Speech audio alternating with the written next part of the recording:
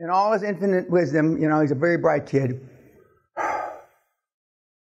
But this is where we're going. And I'm not saying he hasn't done a lot of great things, but in the Cosmo time, he hasn't done fuck either. American symbols of manhood. We've gone from on the left, the GI, to now, you snowflakes.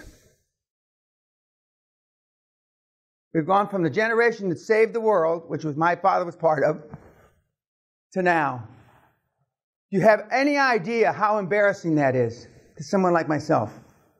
When I hear boot camp, I get sick. Because you cocksuckers and the cocksuckers on the fucking YouTube wouldn't know a boot camp of a bitch in the dick or the vagina. This is the closest you're going to have to a boot camp. But I'm not going to be hitting you. Because at boot camps there's consequences for fuck up. By the way, Sergeant, thank you for your service. There's consequences for fuck ups. Now there's no consequences.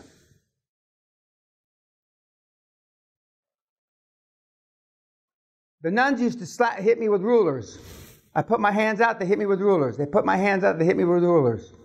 Pretty soon I stopped making the same mistake. They used to put me in the corner with a dunce cap. Can't do any of that shit now.